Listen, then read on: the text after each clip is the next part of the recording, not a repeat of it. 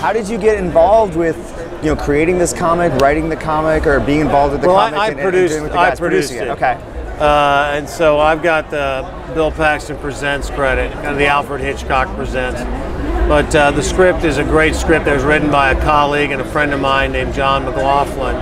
He wrote Hitchcock, the movie that was made last year, and he was one of the writers on Black Swan. He's written a lot of stuff. He's also been hired by Legendary with me on Kung Fu, which we're doing. But this was a spec script. A spec script is a script that you write in the hopes of selling and producing it. He normally works as a hired gun. But this is a script he wrote. It was a personal story to him. Weirdly enough, the character of Bob Rourke, the protagonist, who's in this contemporary story, and he's also in this spaghetti western. The movie, the book, and the story goes back and forth. He was actually a guy that he was John's brother-in-law, and he died, and he succumbed a couple of years ago. But he was one of the most macho guys this guy ever knew, and John's kind of the James character, the kind of meek brother-in-law. He kind of works as a book clerk. So when I read this screenplay, I thought this is one of the best screenplays I've ever written, I'd ever read.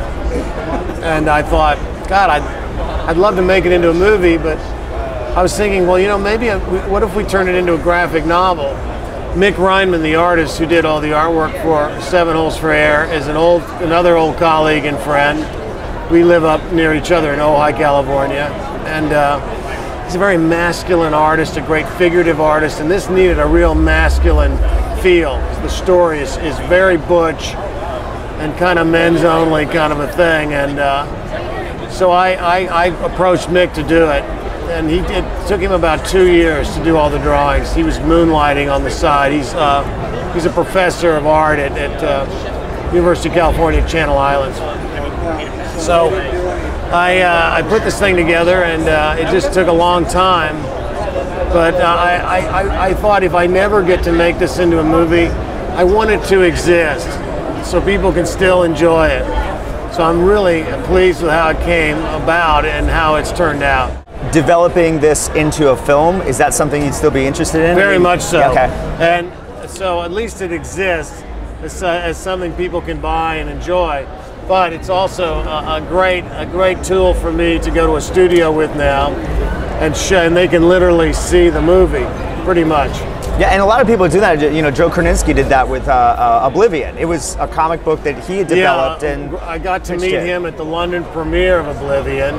Tom Cruise introduced me to him, and I really dug him. He's a humble guy, but he told me how he had developed it as a graphic novel first.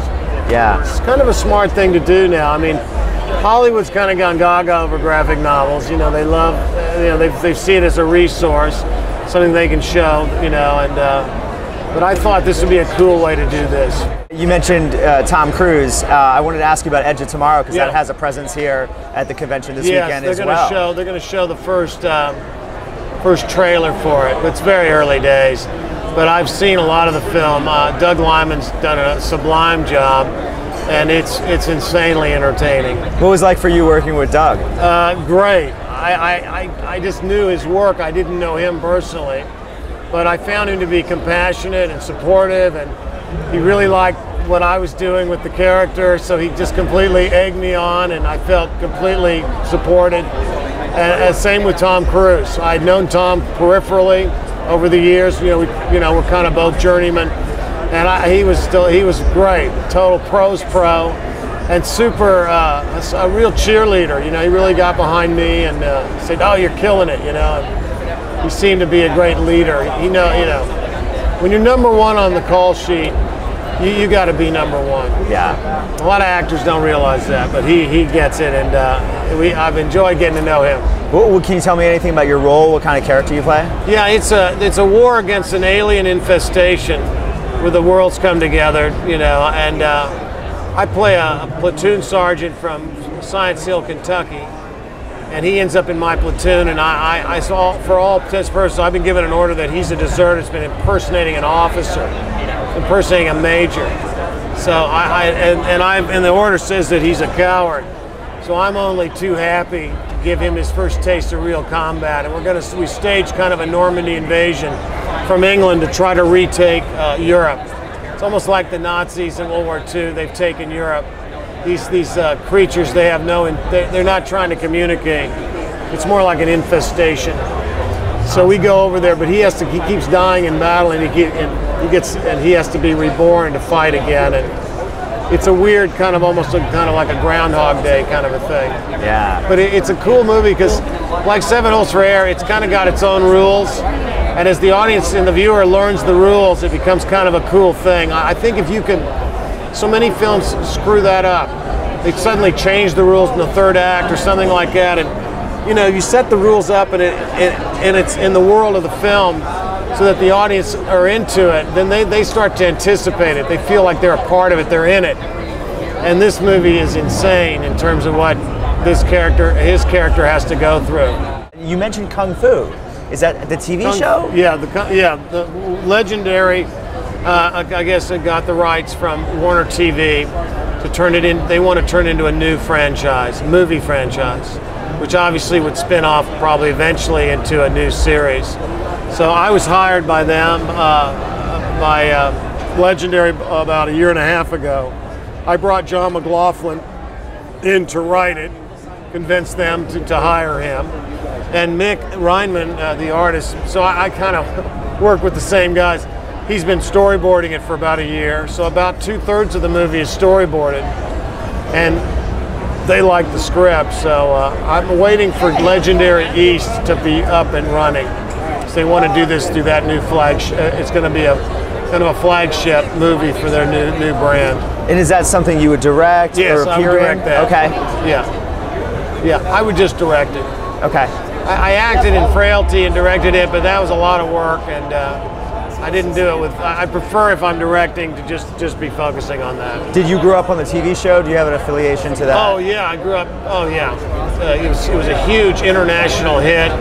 It's still remembered very fondly, but it's one of the Kwai Chang King is one of the great action heroes in a way. But he's also kind of more than that. He's a great kind of philosophical hero. So there's a soul to that I think is lacking in a lot of the comic book movies. There's a little more depth there. His journey is quite a journey, and I know there's a feeling like he's a guy who really is a pacifist, but you push him too far, then he pulls down the shade, and it's on. So you're kind of waiting for him to, a spring's going to pop at some point. It'll be hard shoes to fill, David Carradine. Very hard. Yeah, to find a contemporary actor who can do that. But I'm trying, and I want to find someone. It will also be somebody of Chinese descent. So, he's supposed to be, Chinese and American, and he's on a quest to find his father. That's part of the reason he's in the West. But he's also trying to escape the Dowager. He's gotten into an altercation. He's killed some royal guards, and they're after him. So it's a classic story, and I think it'll be embraced. And it still has a brand name, Kung Fu. So it's one of those things where you could really get the whole enchilada. You could bring in older and younger viewers, I think.